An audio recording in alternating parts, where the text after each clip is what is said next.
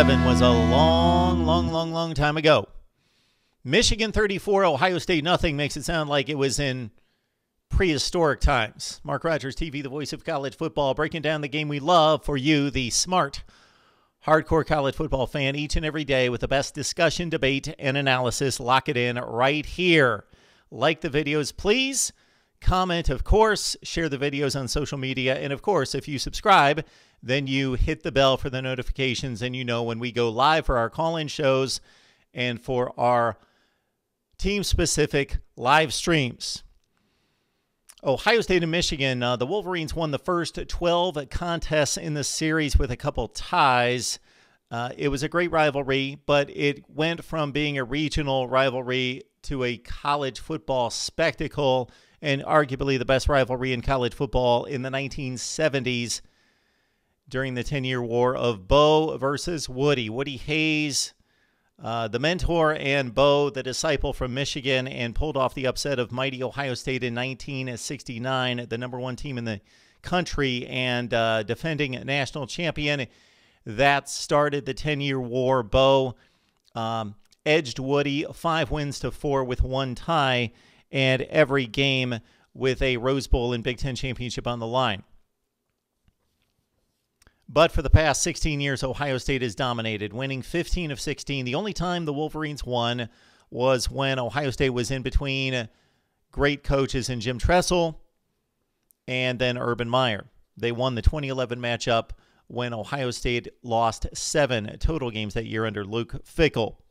So it was the 10-year war during the 70s. Let's call it the 15-year bloodbath in Ohio State's favor. Let's break down the numbers and then give maybe a cause of why Ohio State has dominated and why it may not end anytime soon.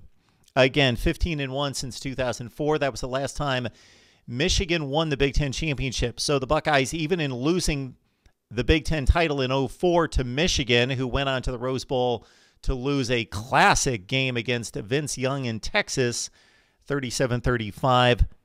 Ohio State still sent the Wolverines to Pasadena, hurting with a 37-21 loss in that year in 2004. Michigan's last Big Ten championship. Ohio State, since the last time Michigan won a Big Ten championship, has won 11 Big Ten championships. Ohio State's worst record. Phenomenal stat here. Let this sink in. Other than the Luke Fickell interim coach year in 2011, in the other 15 years, Ohio State's worst Big Ten record is 7-1. Ohio State has won 171 games to 28 losses during that time frame. They have the best record in college football. They're 108-15 in the Big Ten. So let's compare Ohio State's overall dominance in the Big Ten and overall to Michigan's decent play. Michigan during that time frame, 121-71 record, 73-50 in the Big Ten. So Ohio State is 35 games better than Michigan in the Big Ten.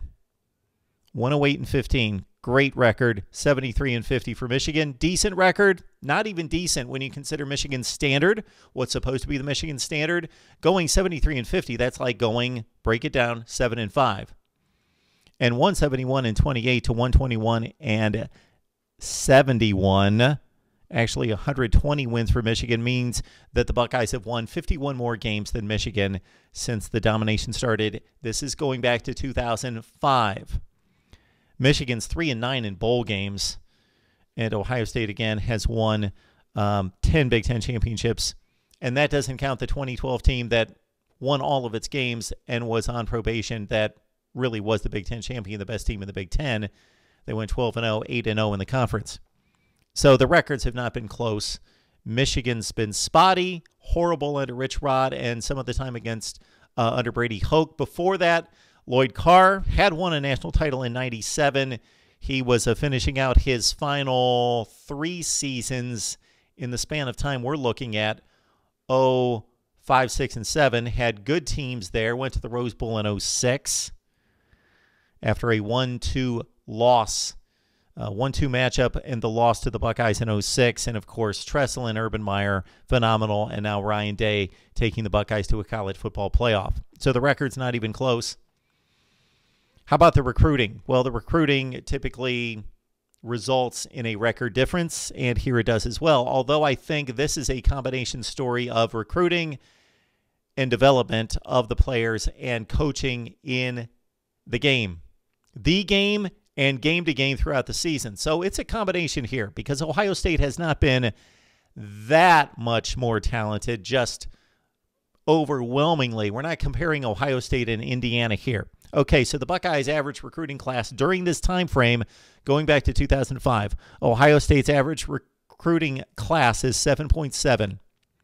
Michigan, 14.2. So the average Ohio State class, 7th or 8th in the country. That might surprise some people because they've been better than that recently and certainly under Urban Meyer. But some of the Tressel classes were in the teens. Again, Ohio State, 7th or 8th in the country, average recruiting class. Michigan at number 14 in the country. So it's a decided advantage, but it shouldn't have resulted in 15-1 and 51 games better on the field overall and 10 Big Ten championships to 0. In the Big Ten, Ohio State has consistently had the best recruiting class in the Big Ten. They have averaged a 1.2, meaning they're always number 1, and a couple times they've been number 2. For Michigan, a 2.3. So they've typically been number 2 to 3 in the Big Ten in recruiting. So right behind Ohio State, but substantially, decidedly not as good. That's the 247 composite. Now, if we look at the 5 stars and the 4 stars, similar story here. It's decided, but it's not a blowout. It's not monumental. Ohio State has signed 29 5 stars between 2005 and 2020.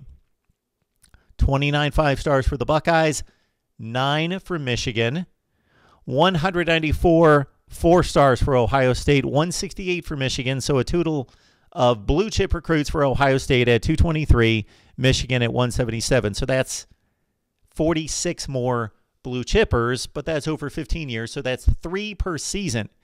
3 more for the Buckeyes per season on average, blue chip recruits signed than Michigan. Now to the NFL draft. So that's the recruiting rankings. We see more talent going to Ohio State. We see it performing on the field much better, even beyond the recruiting rankings. So that speaks to, again, game coaching and also player development by those coaching staffs at Ohio State. And then how does it look 3 to 4 years later when those players are eligible for the NFL draft? This is more decided. Ohio State has had 102 draftees in the NFL draft since 2005. 102, Michigan 68. We saw this past NFL draft last month in which Michigan tied Ohio State behind LSU with 10 drafted players, but there's a difference between having players drafted in the first round and the 6th round. So those are the total numbers at 102 to 68. But Ohio State has had 28 players drafted in the first round. Michigan, only 11. Ohio State's even had more players drafted in the 2nd and 3rd rounds, the first half of the draft. 28 in the first round, 15 in the 2nd, 19 in the 3rd round for the Buckeyes for a total of 62 in the first 3 rounds compared to Michigan at 11, 9 in the 2nd round, 12 in the 3rd round. So 62-32 advantage of high draft picks for Ohio State, 102-68 overall. Better coaching, better recruiting, and Ohio State does have the advantage of having more players and better players in Ohio. Ohio has traditionally been a great recruiting state. Not as great as it was in the 70s and 80s with people moving west and moving south, but Ohio State behind the deep south, Florida, Texas, and California is right there on that next rung of top 6 to 7 states in the nation. Michigan is not there. Although the players in high school have not been, there's not been the disparity over the past few years, but Ohio's decidedly a better high school football playing state than Michigan. So Ohio State's got the advantage in state, but they certainly expand it as they go to Texas and Florida in particular. So better coaching, better recruiting, and then number 3, there's just a flat-out obsession with winning at Ohio State versus what Michigan delivers. You would not think that a school and a football program that has beaten its rival and beaten their brains out 15 out of 16 years would still be obsessed with the game. But if you take a look at the Ohio State football facility, Michigan is everywhere. The game, the rival, it's everywhere. And the M is always crossed out, and they have a running clock to when the next game is. So they're not even counting down like many Ohio State fans. They're not counting the days since the last Michigan win over Ohio State, because that would be thinking backwards. They are planning and preparing and thinking forward to the next Michigan game, despite beating Michigan 15 of 16 years. That's still Ohio State's obsession. And Michigan probably has to get in that same mindset to have a chance to get back in this rivalry. Would love to get your thoughts on the game. And again, your requests on subjects that you would like to see me tackle on college football right here at Mark Rogers TV, the voice of college football.